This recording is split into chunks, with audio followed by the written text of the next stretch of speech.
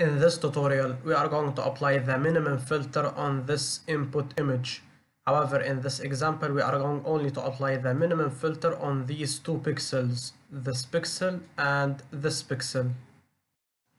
So in this example, we will use a 3x3 mask like this, so we can apply the minimum filter on the required pixels.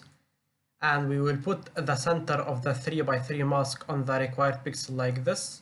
And as you see, we have 6 pixels outside the input image. We are going to fill these pixels with zeros like this. Okay? Now the question is, what is the lowest value in this 3x3 mask? The answer is the 0. So this pixel 8, the new value of it will be equal to 0 like this.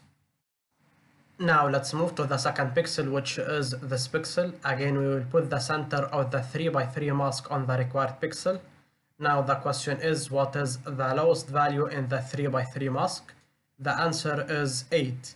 So this pixel 13, the new value of it will be equal to 8 like this. So this will be the final image after applying the minimum filter on these two pixels.